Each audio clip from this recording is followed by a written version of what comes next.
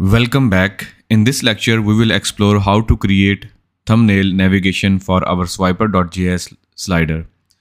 Thumbnail navigation allows users to easily navigate between slides by providing a preview of each slide in a smaller thumbnail format.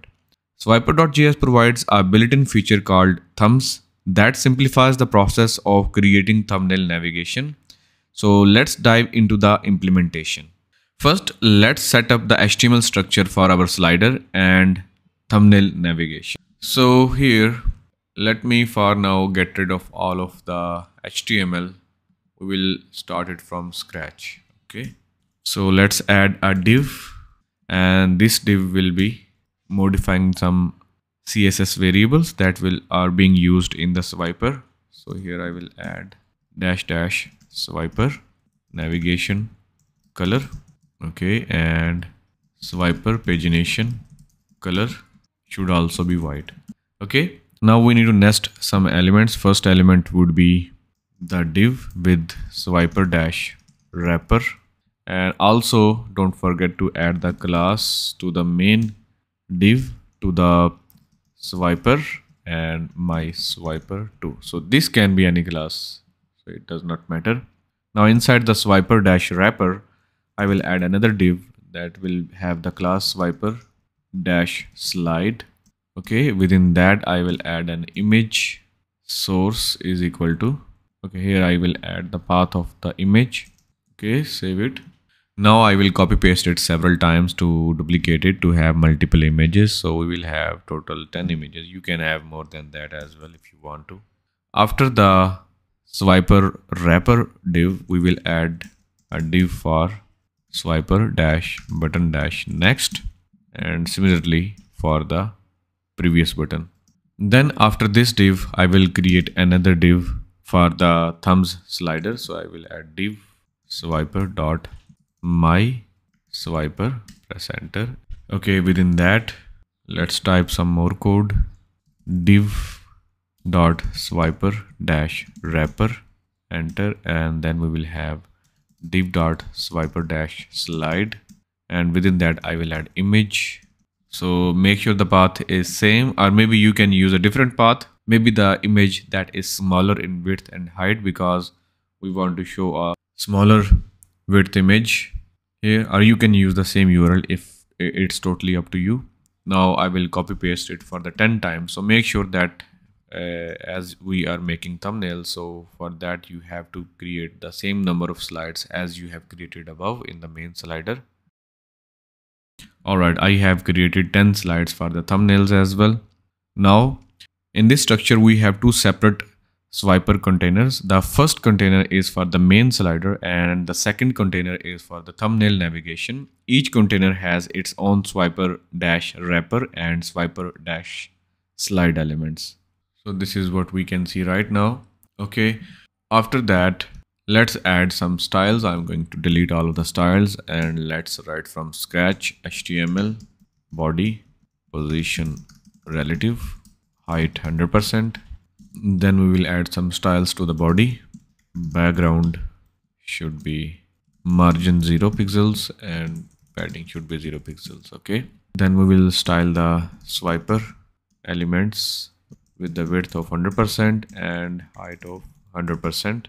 Okay, and next I will style the swiper-slide image and also add display block, width 100%, height 100%, and then object fit should be cover.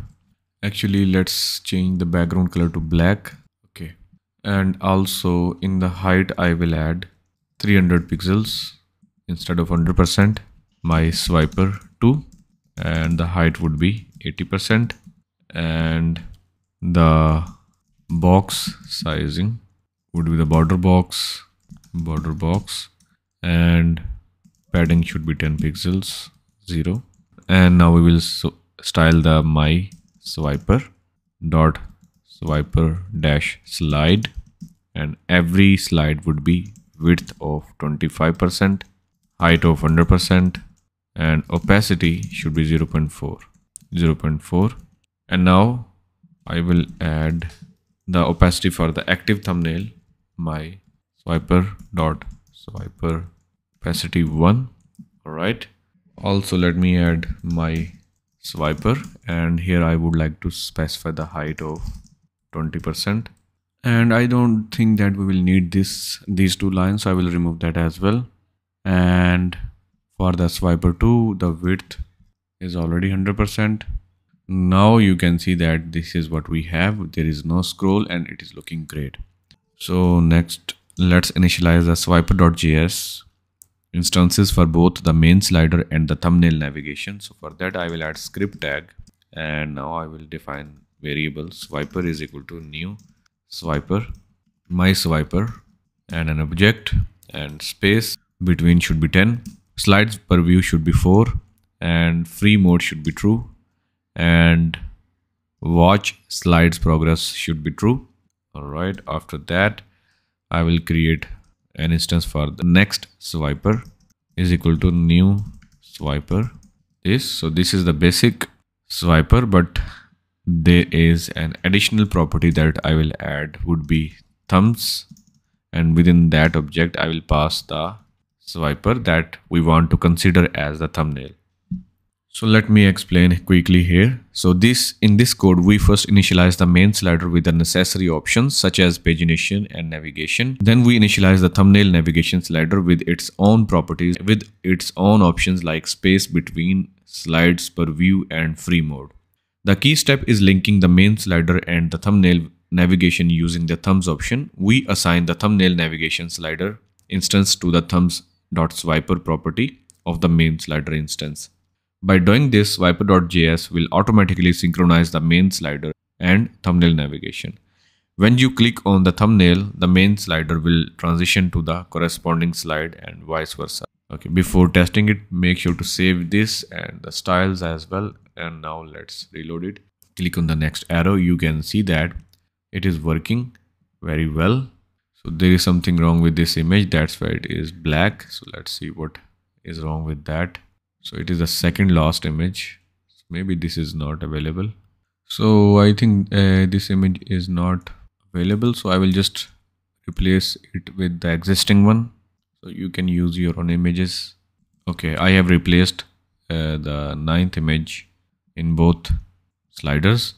Now you will see that I am scrolling, and when I click on the next one, it highlights the active slide in the thumbnail and dim the other thumbnails.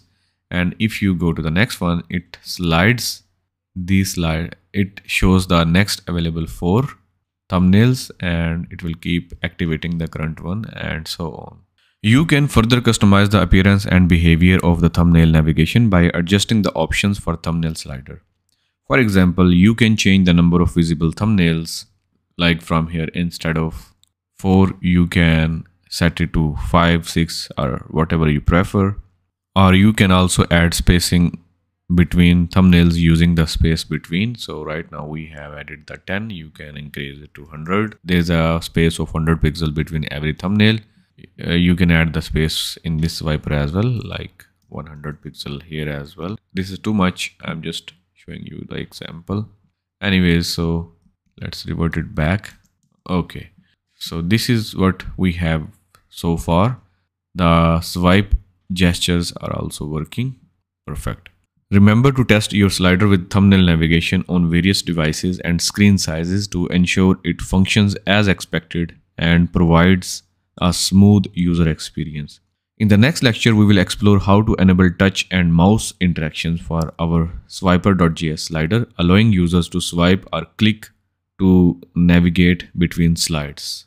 If you have any questions or want to share your own implementations of thumbnail navigation in swiper.js, feel free to leave a comment below, and let's make our sliders more user-friendly and engaging.